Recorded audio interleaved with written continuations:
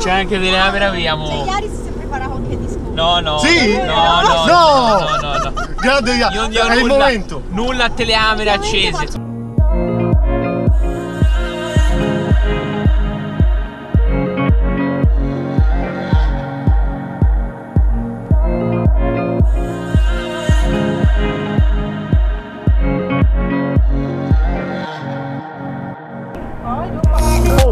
Porta via questo!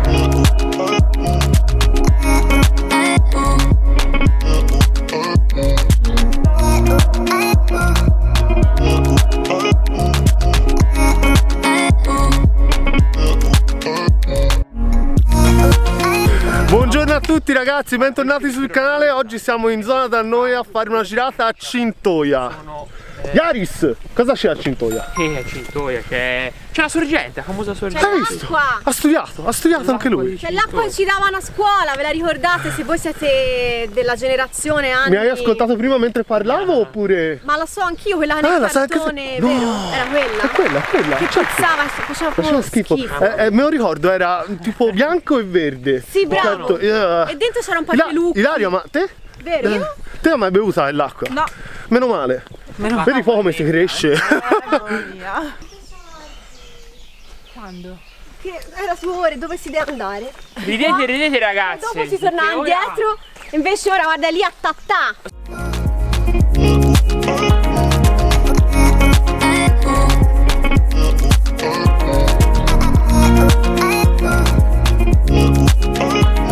Ecco, questa è una pianta interessante. Questo è l'elleboro. L'elleboro. L'elleboro detta anche rosa d'inverno. La foglia che si apre come un bocciolo di rosa. Vero? E questa è quella, diciamo, la versione selvatica che quindi si trova in natura. Poi c'è quelle ibride che si trovano dai vivaisti, sono tutte colorate anche, molto belle. E la particolarità delle foglie, vedi che si aprono, non sono... Parlo una foglia di canna, ma sei sicuro che sia una pianta di cannabis? No. È bellezza. Adesso cambiando un attimo argomento, uscendo un po' dalla natura, questo scempio come me lo definisce, professore? Questo è un cinquantino. No, mi pare sia un cinquantino, la marmita mi sembra parecchio più grossa. E ha preso, vedi, quel ruggine, quello di terra, che si funziona molto bene per l'ambiente circostante. Ma è terribile! Quindi direi che ci può stare? È un'arte quasi contemporanea. No, fa bene, un po' d'argilla sul ginocchio. È vero, è quella che guarisce alla fine, comunque, dai problemi. Tu vai in una spa e la fanno pagare un monte di quattrini. 100 euro il grammo. Quindi venite con noi a curarvi le ferite. Che c'è? Pungitopo.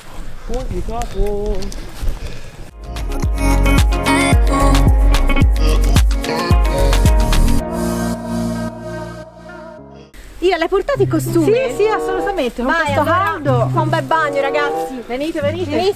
E ora? Ora ci si tuffa. Ora ci si tuffa? Aspetta, vediamo. Ah, è profondo. No, perché passi là? Sei proprio torda. Tanti tordi sono quelli che fanno uccidere. Ci siamo. Io volevo vedere nell'acqua però. Io quando ero piccolina ho fatto il bagno nella pozzanghera. Era estate, ero piccolina e mi sono divertita tanto. Tipo cinghiale che rotola nel fango. La vita. Che cosa orripilante. Stronzo. Sei uno stronzo. Esisterà? Sì. Amore, fai Peter. No. No, mi piace Peter a me. Meno male. Non lo fare. No. Ci si fa. Che succede? Si fa un incensato. Che cos'è? È un dono questo. È un dono, sì, è una... È l'oro bianco. Il picchio. Picchio. Picchio. Senti. Aspetta. Sta picchiando sui legni.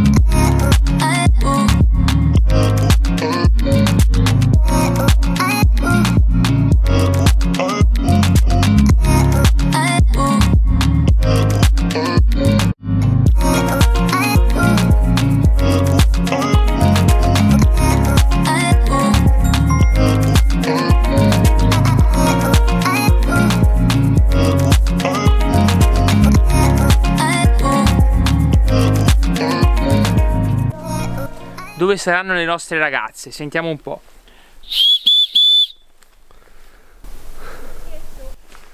Sentivo? Fischetto, sì, sì, sì. Stanno arrivando come i cani da riporto. Con questo fischietto praticamente fischi 3 volte e la ragazza ti ritorna appresso. Vediamo se funziona. Perché ancora non si vedono, sembra che ci sia movimento, dietro. C'è chi proprio non ce la fa. No, io si alza e via. Eccole. E lo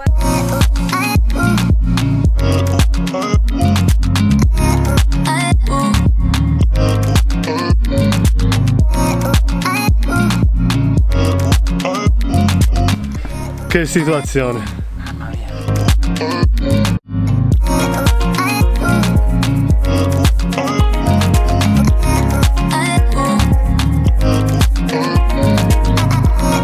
E oggi è l'8 marzo, volevamo farvi auguri! Auguri a tutte le donne. Ecco, appunto, abbiamo svegliato praticamente mezzo paesino. Qui siamo nei vicoli bui. Dove diavolo siamo finiti? Benedetta, ma dove siamo? No, guarda bello qua.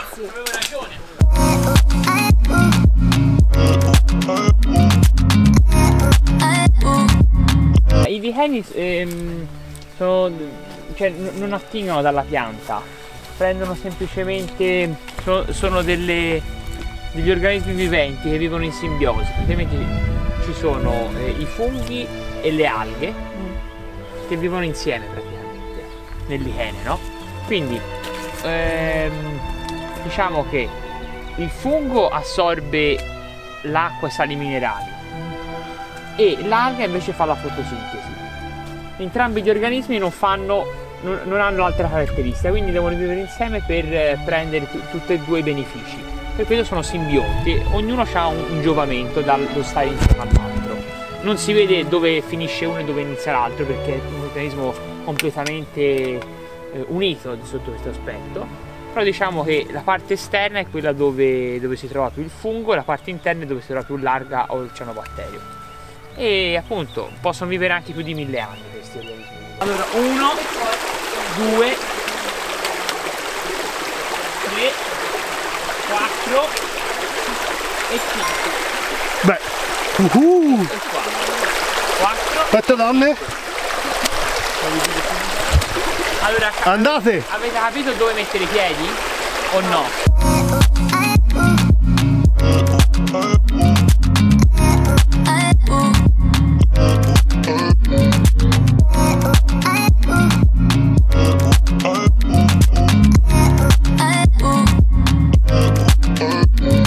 Beh, dobbiamo essere sinceri, sono stati chiari ragazzi? sì.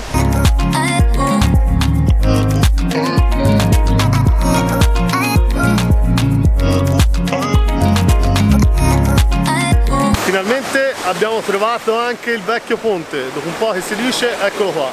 Yaris, vieni qui. Insomma, ma in che posticino t'ho portato? Mamma mia, spettacolare, top. Com'è? Com'è? Da 10, eh? Da Mancherebbe 10. soltanto una cosa ora. Che manca? La birra.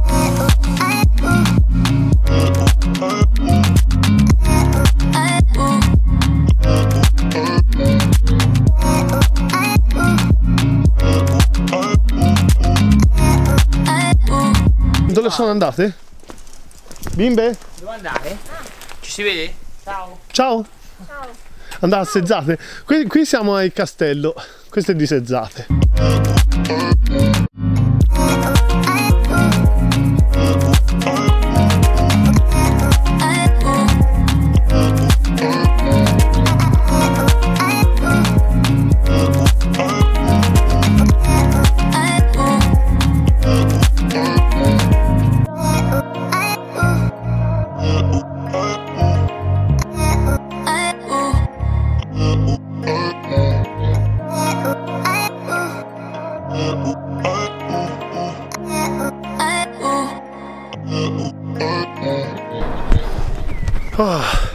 E dopo gli ultimi metri finalmente siamo arrivati in fondo. Questa gita abbiamo visto molte cose belle e tanti paesaggi davvero suggestivi anche della nostra collina. Se vi è piaciuto il video ovviamente vi ricordo di mettere mi piace e seguire il canale, e se volete fare qualche gita e passeggiata con noi mi raccomando fatemelo sapere, che comunque sotto c'è tutti i miei contatti nel profilo. Mi raccomando, seguiteci sempre. Ciao ragazzi. Ciao. Ciao. Ci siamo.